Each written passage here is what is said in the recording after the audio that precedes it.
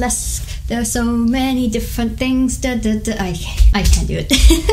Hello everybody, welcome back to my channel. My name is Cherry Cheeks. Maybe you've seen burlesque, maybe you haven't. Maybe you're finding your way and trying to figure out what's my style. Where do I fit in? Well, today we're going to go over that and more to help you find your burlesque style, or even the different styles that exist within burlesque. There's a lot of things to talk about today, so I'm just gonna jump right in. First of all, we have one of the core genres of burlesque, which is what a lot of people who think about burlesque think of, especially if you're not in the scene but you've heard of burlesque, is classic burlesque. Classic burlesque is often emphasized with lots of sparkle, glamour, and tease and seduction, and that is the core of classic burlesque. Traditionally, it was about the audience and seducing the audience. Really, you had to have the audience's attention. Often, some of the things you'll see are very slow, subtle movements, bumps and grinds. Often, you'll see costume pieces that are associated with classic burlesque. Things like triangle bras, panel skirts, corsets. Often, you'll also see props used in classic burlesque, like big feather fans, big hair pieces, head dresses. It's really, if you see showgirls or chorus lines, those are often very inspired and a similar style to classic burlesque. And the thing with classic burlesque is that's where burlesque started. So back when we had burlesque legends, when they first started, and when burlesque was just kind of getting found in the late 1800s, and it eventually turned into striptease. When we see a lot of that, that's what we see today as classic burlesque. So often performers will perform it and stick to that style because either they like it, they really enjoy it, maybe they want to have an ode to the past and honor our burlesque legends and the trailblazers before us, and maybe they want to give themselves a challenge. It's still something that we see a lot of. We have competitions for classic burlesque, and we have a lot of festivals that focus around classic burlesque, but you can also innovate it, and there's a lot of classic burlesque routines I've seen that have been super innovative, and some of the things that you see with them are ridiculous. And there's even some routines that kind of blend between classic and neo, and there's a lot of blurred kind of grey areas where maybe you see a routine and you're like, is this classic? Is this neo? Maybe it's both. So many of our routines can fit in more than one style, which I think is super cool. And so when we come from classic burlesque, everything that's not classic nowadays is what we have. Generally, it's a really big blanket term, is called neo-burlesque.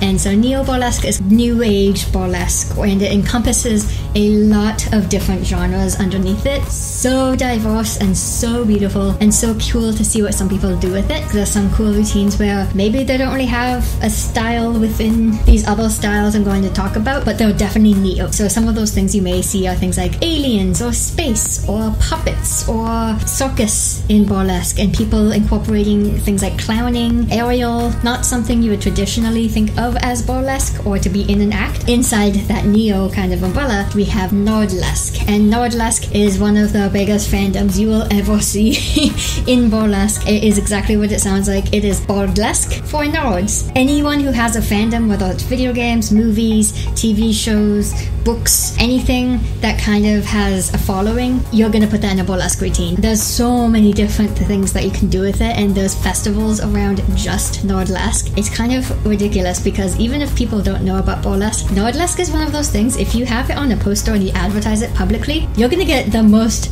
random audience that you have probably ever had as a producer. Most audiences tend to be the same, and you tend to see the same people at every single show, no matter what style you might be doing as a producer. Because of Nerdlesque and because it's such a cult following, you'll just get all these brand new audience members who you may have never seen before, and it's super cool seeing some of the things that people do with it. Something to kind of transition a little bit is sometimes you get people doing things that are political. You'll see lots of political burlesque. Some people like to have their routines that are really personal to them, and they tell a story. Maybe it's a really big expression of their life or where they've been or their journey. Maybe it's something that they just need people in the audience to connect with, or maybe they need to bring awareness to a big issue that's going on. It's really incredible. I know a lot of performers bringing some really big, powerful things to burlesque. I love seeing politics in burlesque. It is eye-opening. To me, art is more than what you do on stage. It is how you carry yourself off the stage as well, just as much as how you carry yourself on stage. And then there's one burlesque type that we might see a little bit less of. There's one genre that is quite niche, but within those communities it is also huge, is Gorelesque. That is characterized by, if you think of like scary movies or horror or suspense, anything that applies to scary movies also applies to Gorelesque. Halloween shows might be themed around this, or there just might be a lot of acts around that. Gorelesque tends to focus on that kind of suspense and twisted and really sick element that a lot of people enjoy. And then we also have what we call Boylesque. Boylesque is a term that we use for male or male presenting performers. From conversations that I've had with male performers or male presenting performers, or even conversations I've listened to, a lot of people don't like to use it because they want to think of themselves as, we're burlesque performers, we're not anything different than females or female presenting performers, and having a separate title makes it feel like it's very either othered, even though it is a predominantly female performance space. Maybe it's the opposite. Maybe people think that, oh, like manlesque or boylesque is more special because it's a novelty. There can be a lot of interesting dynamics with it. The audiences tend to be very different, and sometimes because it's a man or male presenting person on stage, sometimes your audiences might treat them differently than if it was a female on stage. There's a lot of things that we encourage our audiences to do, like cheer and go wild, cheer and clap and woo! And there's lots of things we don't encourage. Make sure there's consent, where there's a lot of times that can just go out the window. There's also history with that as well. For black men, that was also a degrading term, is calling a grown black man a boy. That's why some people also don't like to use that. Just something to be aware of while you're in the community is you might see some people talking about Boylesque, and that is what it is. And there's a lot of dynamics and conversation around it. So yeah, I highly encourage you to check it out. We have Draglesque, which is drag and burlesque mushed together in a beautiful symphony. We have a huge history of intertwining between burlesque and drag and circus and comedy and a lot of these kinds of performing arts.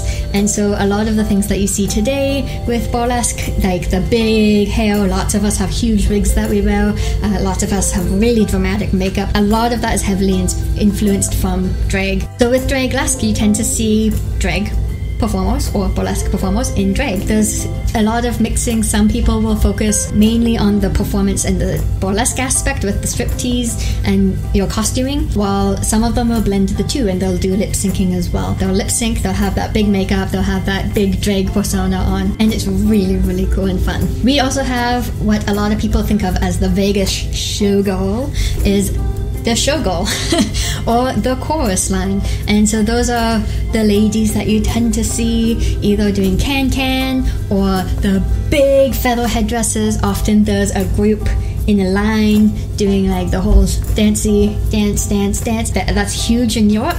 We have it also in North America, and those, to me, those are show-stopping shows. Those include a lot of choreography. Maybe there's more than just that one performer on stage. Maybe you have a whole backup dance crew who will be performing with you. Typically it's super glamorous. It's usually a whole phenomena, and it's not just one act. It's like a whole show based around this one performer. So that's basically everything I have for today. Those are some of the main styles that you tend to see in burlesque. There is definitely more than that I did not talk about today. Burlesque is a huge performance style full of all these little pockets, and I love burlesque because the longer I'm in it, the more pockets I tend to find that I fall deeply in love with, and I just every single day fall in love with it more and more. There's just so much to see. It's impossible to categorize everything in one video, so I hope I did a little bit of justice today. And I would love to hear from you. What kinds of styles of burlesque do you like? Whether that's watching, what are some of your favorite styles to watch, or even what are some of your favorite styles to perform if you do perform? Maybe if you have a specific act, that would be super cool to hear about too, is what are one of your favorite acts.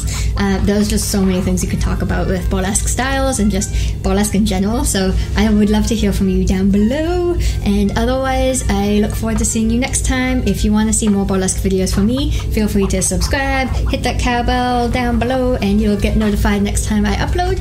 And yeah, otherwise, I will see you soon. Bye!